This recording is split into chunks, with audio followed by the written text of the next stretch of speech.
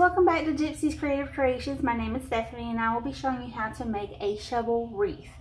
So if you're new to my channel and love creative DIYs, please hit that subscribe button down below. Don't forget to hit that bell, that way you get a notification every single time I upload.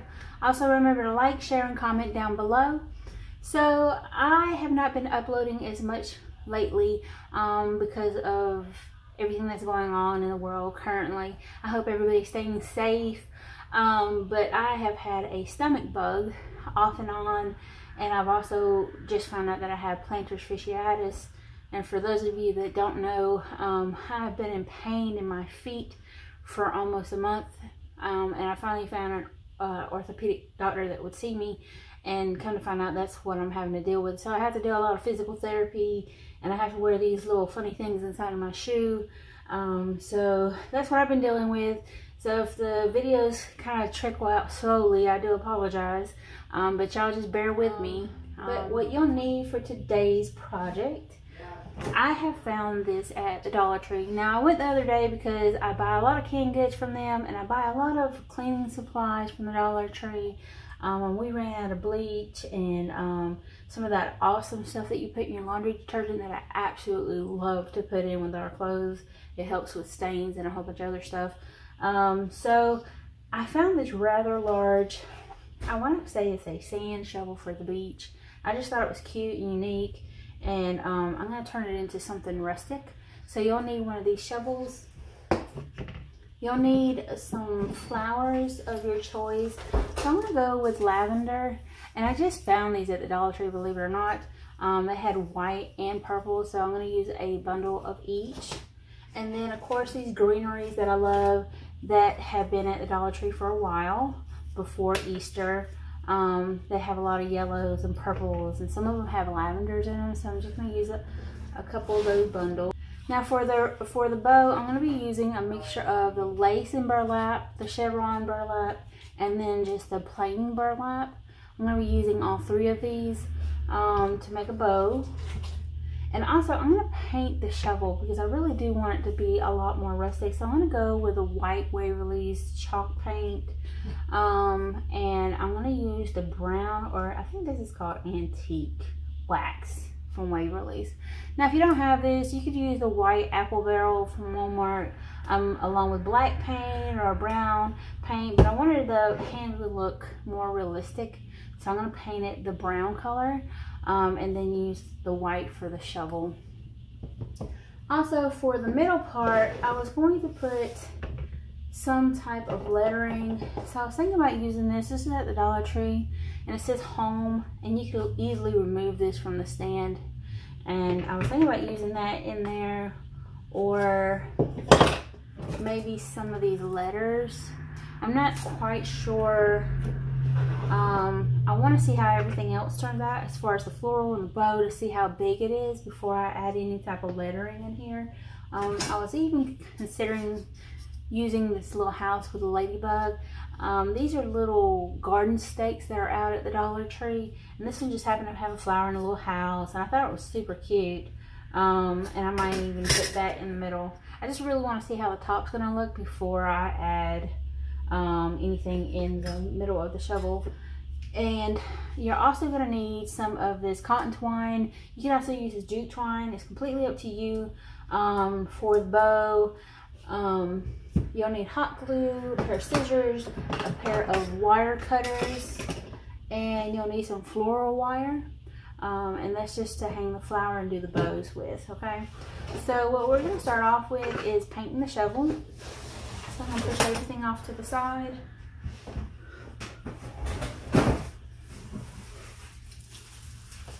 And I really like to put a piece of cardboard under anything that I paint. That way I don't paint my table. And you'll need a foam brush from the Dollar Tree. And we're just going to foam brush this in, okay? So I'm going to go ahead and paint this, and I'll be right back.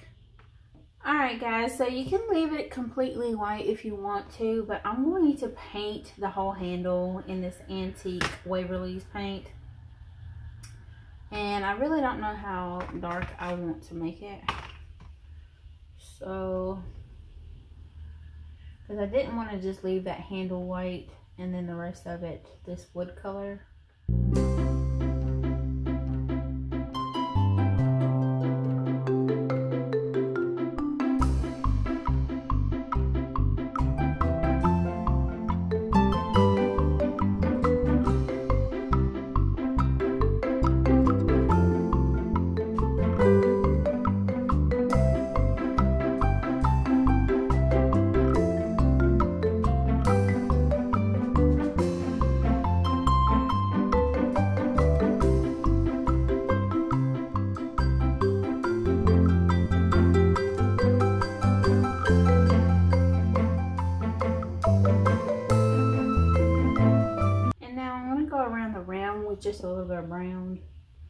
just to give it a little bit more of a rustic look. Alright, so I'm going to let this dry and I'll be right back. Alright guys, so I went ahead and painted the handle, and I painted the inside with the brown. I went ahead and painted the home in the antique brown as well. And then I just kind of brushed over the little house. So I'm just going to place it and see how it looks. But right now what I'm going to do is try to see how much of the flowers I need. And I'm going to go ahead and tell you, I've never bought these lavenders before, but you see how it's about to fall off? For some reason, these just are probably the cheapest lavenders I have ever seen at the Dollar Tree. Like, I've never seen them come apart like they're doing. I don't really like these. I don't like them at all. I'm using them because they're the only lavender that I currently have. But as you can tell, the little buds fall off really easy. And you need a lot of them bunched up together for it to look right. I do like the leaves on this because it has kind of that like the lamb's ear. It looks like a smaller version of the lamb's ear. So what I'm going to do is just kind of see how far down I want them hanging down, and then I'm going to just bundle them together. But I'm trying not to move them too much because I don't want them to unravel. They're quite sensitive and these petals fall off really easy. So I'm going to just bundle these together. Alright guys, so once you find out a pattern, just cut out some floral wire. And we're going to lay this here, and we're just going to lay out the pattern right on top of the floral wire here. Just like that. And just make sure that all the stems are in there kind of evenly. And then we're going to lay out these on top, just like that.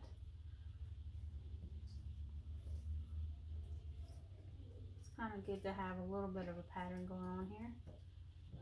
And then we're just going to take this, the floral wire, and just kind of tighten it and twist. And then you can swing it back to the back and just to tighten it up, and just kind of twist it again in the back. There you go.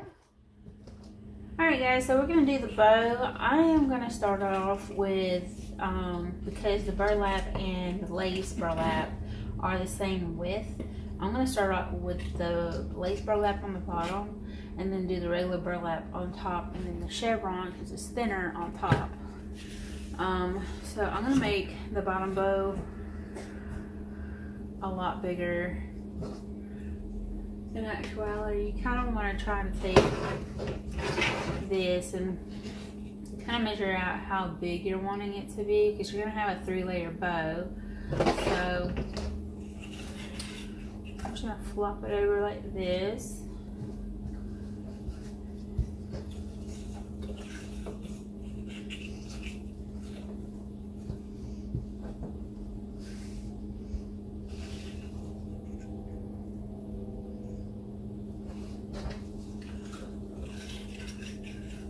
And this is depending on how many loops you want. I want 2 loops coming out, so you have 2 loops on this side and 2 loops on that side.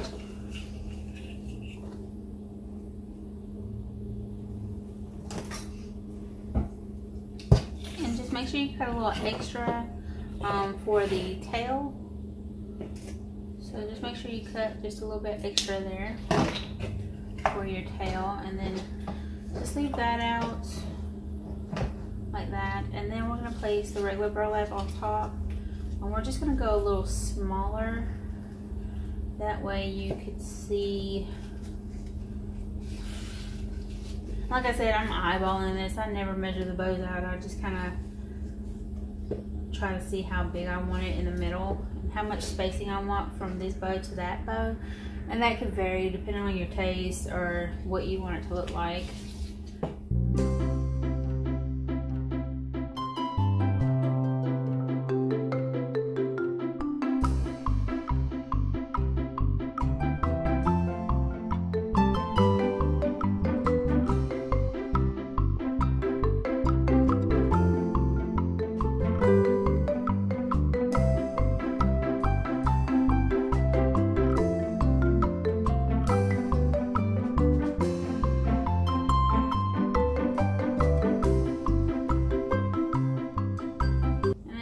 so I have all the tails facing in one direction.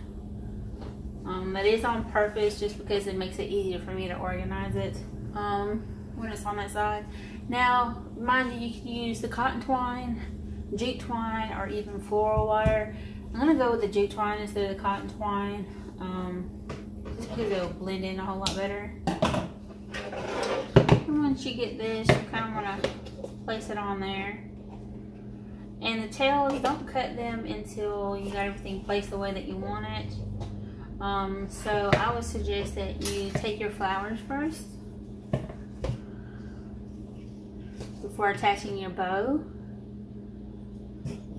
Make sure you have a little bit of jute twine and some hot glue. So you're just going to place a little bit of hot glue back here. And you're just going to place the bundle of flour right there. And then we're going to take this jute twine and just tie it on there just to make it secure. And that's just to tie it off so it's on there real secure like.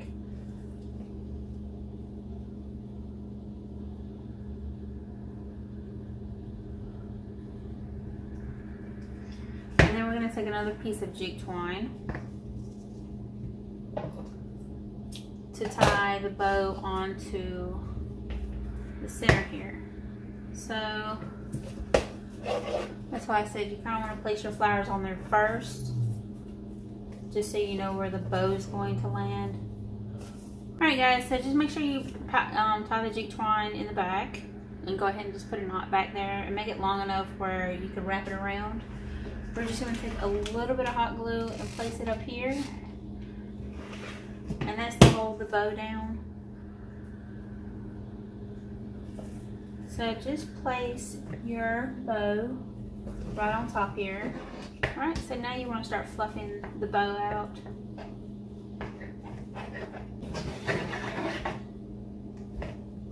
Just like that, and we're going to cut some tails.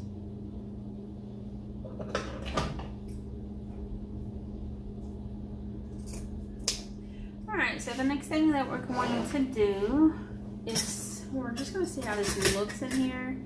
I don't know if I'm actually going to place that in there. And then I was debating whether to put home here or put it inside of the shovel. Kind of want to have to go a little upwards. Right in there, just like that. Do y'all like this one better? Or do you like the home better? I think I like the home better. So I'm just going to place a little bit of hot glue here and right here. And then we're going to place a little bit on this side and over here. And that's just going to grip the side.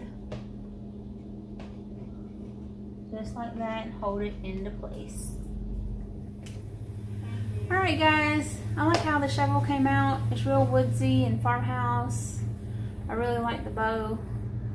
It came out really super cute with all the flowers and everything.